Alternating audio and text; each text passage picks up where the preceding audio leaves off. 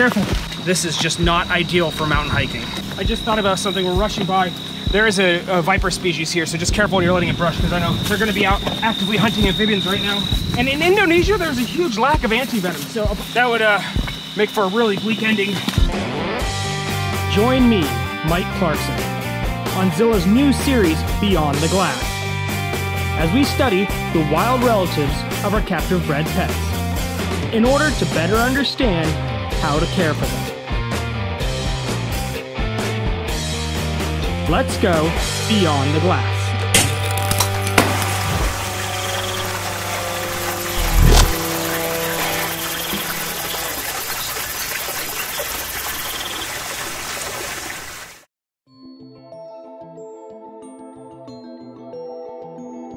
If you're going to go field herping yourself, make sure to check local laws and regulations. In addition to that, there's some etiquette that we're going to go over today. So before I hunt for the Burmese python tonight, I'm going to teach you some tips on things like flipping. Let's go.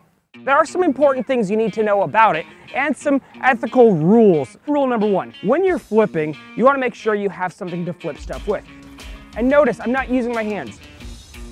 There could be an animal right under here, and if I just scoop up with my fingers, good chance I can get bit. So I use a snake hook. This style of snake hook is called a stump ripper. So always flip away from you. And we have ants. That happens a lot. Rule number two, don't ruin anything. If you can't put back what you flipped exactly how you found it, you've just ruined a miniature habitat for animals that lived under that item. So you gotta be really careful when flipping. And then rule number three, have fun. Stay back, stay back. Om Talatom. Boule. There's some coconuts over here. I'm gonna check those out. Oftentimes coconuts naturally fall on logs, and palm can be great for this kind of thing. Okay, so these coconuts have been here a while. And how do I know that? Because when I flip them, there's great moisture. There's even some roots under them.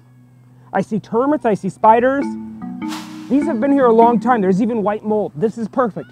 These are well-seasoned pieces of cover. Get this big one here. Oh shoot, dude, check it out. So this is why you don't use your hands. So this is a Malaysian Pit Viper. They're really common through agriculturally disturbed areas like this, and they are an ambush predator. So they do bite a lot of people throughout their range, and they have a really gnarly bite. Lots of tissue damage, really nasty thing to get bit by. So it's an unfortunate thing for both the snake and the humans, because they are beautiful snakes. But as you can see, they're not aggressive. Everyone thinks that they're just gonna come and attack you. I'm right here. He's really kind of hoped I haven't seen him. Unfortunately, we are less than 25 meters from a soccer field. So as much as I'd love to give him his home back, because he's got a perfect little shelter here, we're gonna have to move him to somewhere further so he doesn't accidentally have a bad end. Because, you know, when you have a snake-human conflict, it's bad for the people, it's bad for all snakes' reputations. So we're gonna have to move you a little, buddy. I know, you had a nice crib, but it's a little too close to this soccer field here.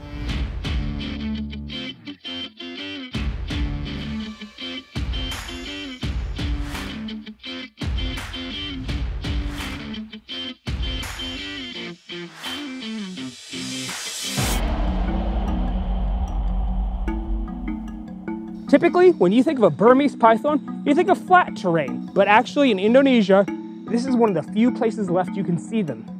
Unfortunately, human habitation, hunting, and over-collecting has driven Burmese pythons to only exist in a few areas in this country, and they're pretty rare. So here we are in the uphill, rugged terrain of the highlands, and I'm gonna attempt to climb this mountain, despite a severe lack of time on the stair stepper lately.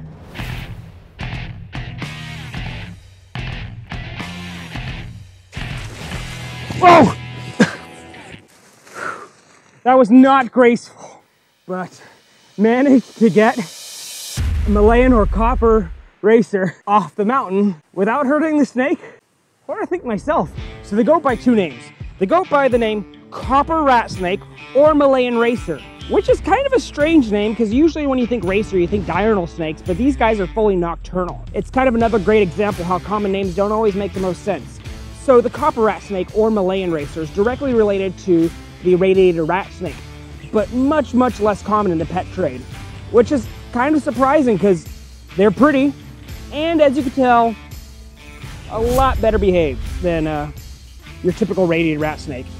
Like most wild snakes, this one's got some battle scars. It's lived a hard life. Life in the wild's not always easy. But man, look at that sheen. That is just a metallic snake. And then further down the body, it just transitions to this nice, pretty black. So cool. Pretty good disposition. Again, it's a nocturnal, terrestrial, active hunter, so it's just crawling around looking for food out here. And man, really quite a treat to see. It's important that copper rat snakes have proper substrate. They're really active predators and they're gonna toss it around a lot. So the wrong substrate can be a big problem for these guys. This is one of those snakes you don't hear much about, but when you see them, you really wonder why. Like, why aren't people just stoked on these guys? I would love to play with them more because it's just an amazing animal, but this isn't the animal we came here for. It seems like rain's on its way, so we need to hurry up. Gonna let you on your way. There you go.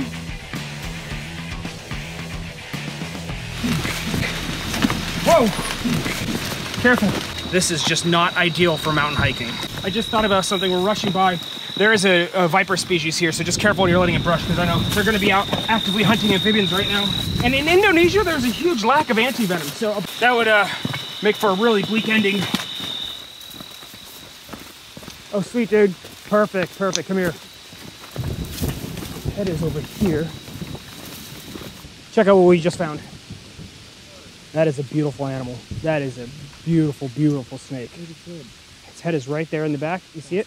So this is the Burmese Python.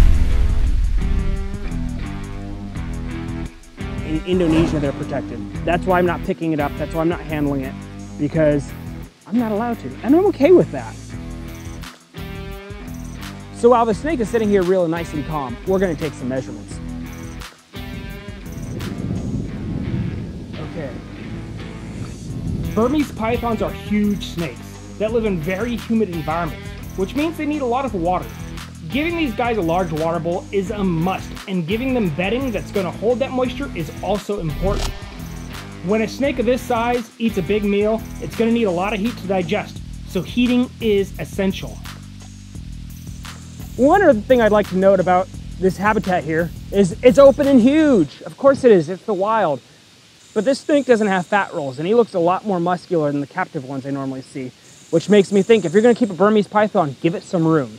This isn't a rack animal. It needs space. It needs to exercise and stretch out. This is definitely an advanced keeper species and not for beginners. There's something special about sitting next to a wild animal and having it watch you and you watch it. I can only imagine what it's thinking, but I know what I'm thinking. This was cool.